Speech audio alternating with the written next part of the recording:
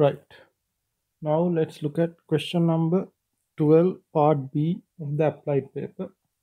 So this is the circular motion question. So we are given vertical cross section perpendicular to the horizontal axis, a fixed hollow right circular cylinder with radius A and smooth inner surface. So there's no friction.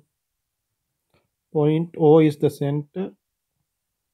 A and B are the ends of the diameter, horizontal diameter. Particle P of mass m is projected vertically downward direction from A with speed u, and let v be the speed of P when OP has turned through an angle of theta with P in contact with the cylinder. And we need to first show this v squared is equal to u squared plus 2ag sine theta, right? Okay, so let's just draw this again and mark all the forces.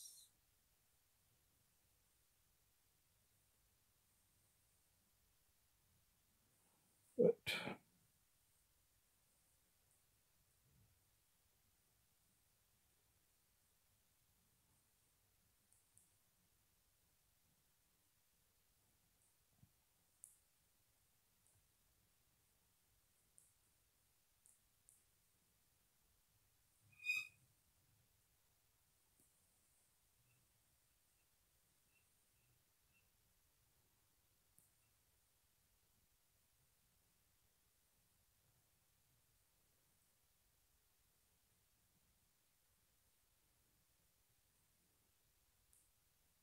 Right, so here the speed is v. Right, this angle is theta. Then what are the forces? Weight mg and the reaction force towards the center r. Right,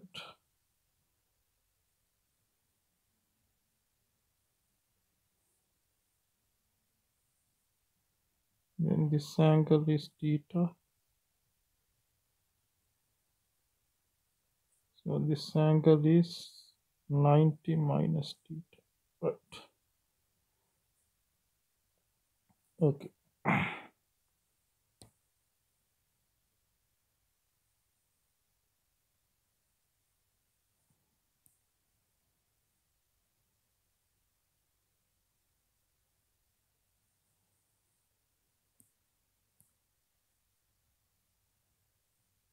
Right. So now let's see. What do we want to show first? We want to show this one. V squared is equal to u squared plus 2ag sine theta. So for this we will use conservation of mechanical energy. So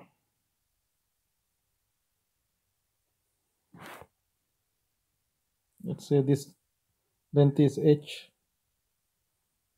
And let's take this level as potential energy 0. Right. So then we'll use conservation of mechanical energy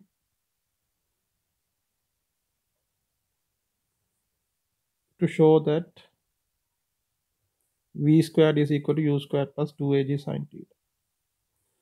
Right. So then we are going to consider energy at A and energy at P. Those have to be equal. So energy at A is what? Energy at A, you have kinetic energy half m u squared. How much is the potential energy? Potential energy is 0 because this is potential energy 0 level. So that is all we have at A.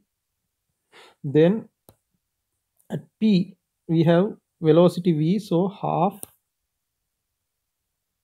mv squared. And what is h?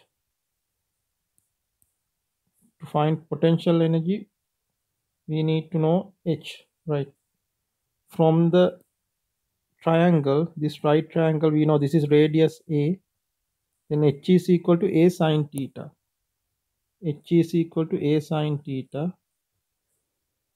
Then potential energy is mg. Now we are going down, so potential energy 0 is this level, so this is going to be negative. So minus h or minus a sine theta.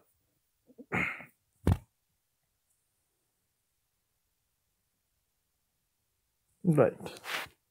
Now just simplify it into the form you are asked to show. So cancel m,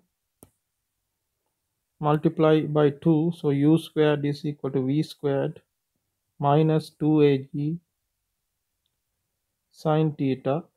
So now just do what? Now subject v squared. V squared is equal to u squared plus 2ag sine theta, right? So that part is done. Then the second part is what? It is given P leaves the inner surface of the cylinder when theta is equal to 7 pi over 6. Then show that u is equal to this value, right? Okay.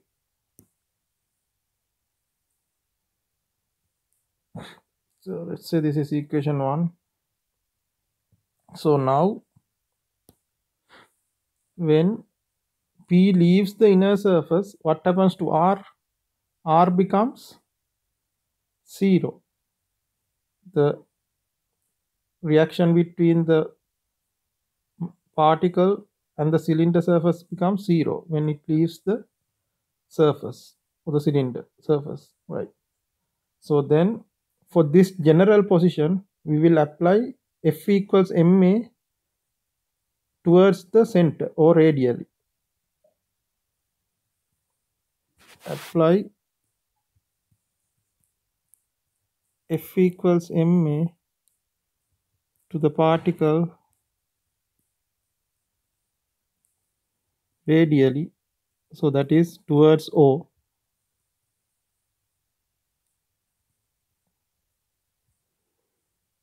Then what are the forces acting on that? R, reaction force,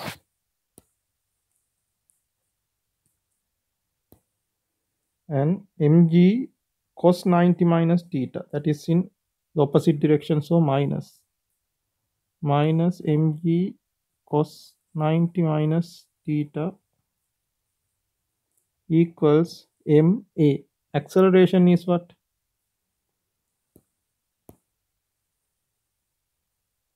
Towards the center, acceleration is going to be v squared over r.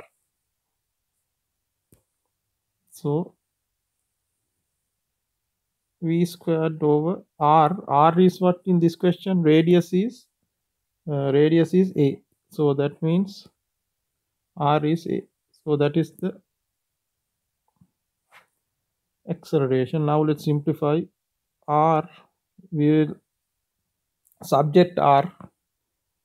R is going to be mg cos 90 minus theta is sine theta. Mg sine theta plus m over a v squared.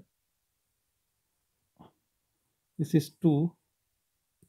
Then from 1 substitute this one. V squared is equal to what? U squared plus 2ag sine theta. So sub 1 into 2. So we'll get R is equal to mg sine theta plus m over a u squared plus 2ag sine theta, right? Now we know what? Now we use this condition. P leaves the inner surface when theta is this value. When it leaves